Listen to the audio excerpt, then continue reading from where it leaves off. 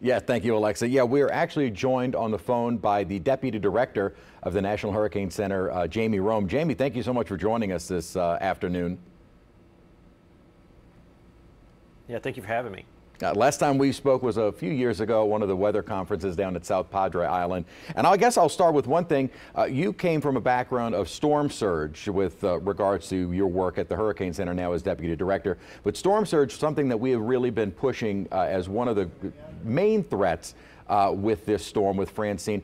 Can you kind of bring us, kind of take us along the Louisiana, Mississippi coast as what you think some of the greatest concerns will be from the surge?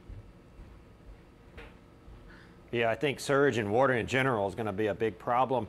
Right now, based off this forecast, the eastern portion of Vermilion Bay would be sort of the primary target area. But generally, anywhere along the coast, especially east of where the center ultimately makes landfall, is going to be problematic because in top of all that surge, you're going to have this heavy rain, and the rain is going to try to flow into the ocean, and it's not going to be able to because the ocean's going to be elevated from the storm surge. So you got these two forms of water colliding, and where they do, you're going to just get a real big flooding threat. So that's something we've really been pushing for all of our coastal communities, and especially anyone outside of the hurricane risk reduction system will be that rising water. About when would we expect to see the kind of the peak of some of these storm surge totals on Wednesday? It would probably be in the afternoon to evening hours, sort of commensurate with when the center moves ashore. But I think the water is going to linger long after that. So I think tomorrow night could be especially treacherous for driving, and people are going to naturally want to get out. As the storm moves through, they're going to want to see what happened, see what's going on in their community. And I want to caution people not to be driving out tomorrow night because I think we're going to have a lot of standing water in the area, and a lot of roads are going to be unsafe. Yeah, we will see, kind of based on the model trends, kind of a wind shift to favor a direction to maybe start pushing that water away from our coast and out of the lakes by Thursday morning. But it doesn't look to be a very strong wind, so you think that may be a lingering concern even maybe toward the weekend? Maybe it's not so much quite that long, but we've seen this time and time again. When water gets shoved up into these backwaters and bayous, it often takes a long time for them to drain out. They kind of sit there for a little while, a day or so, and then when you put all that heavy rain on top of it, I think you're just going to have water just kind of stuck in place for a little bit of time. So just because the storm moves away or looks like it's clearing from a rain perspective, I think you're just going to have a lot of standing water.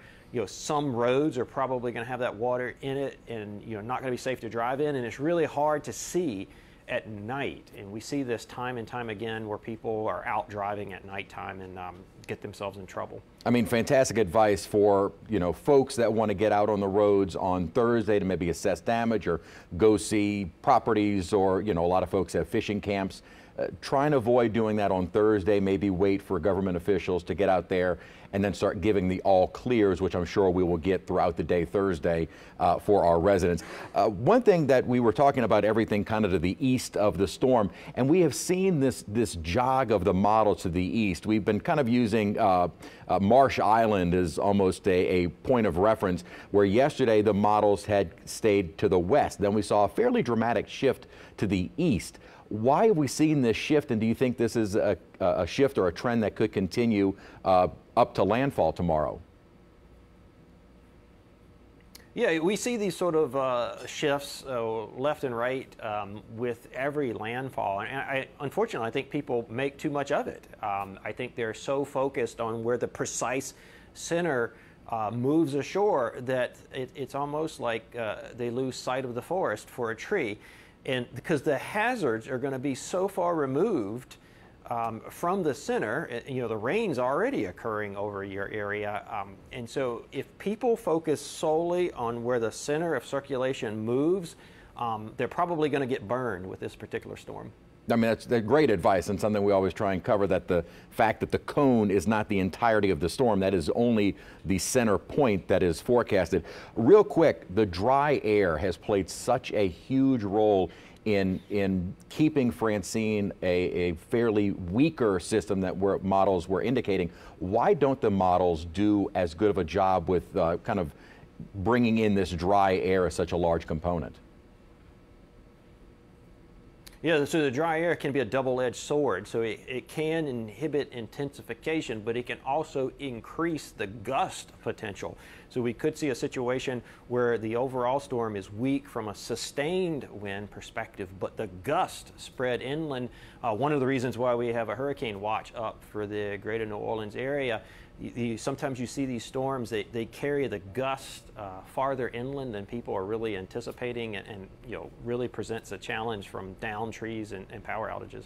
And I think something that is new this season are those inland watches and warnings.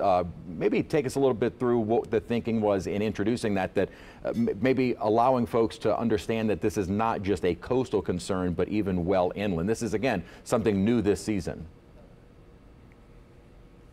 Yeah, I mean, I think we were doing a really good job of communicating the coastal impacts, and people along the coast knew how to interpret the products, knew how to interpret hurricane warnings and the cone. Where we were running into problems is people inland were not fully understanding their risk, because the risk wasn't depicted on the cone. We weren't showing the inland watches and warnings. And you can see now, this is a representation of the new cone. Look how far inland this color, these are depicting the wind watches and warnings. I mean, almost making it up here to Jackson, Mississippi, to sort of show you, how far those winds can punch inland. And that was something that people just weren't realizing before.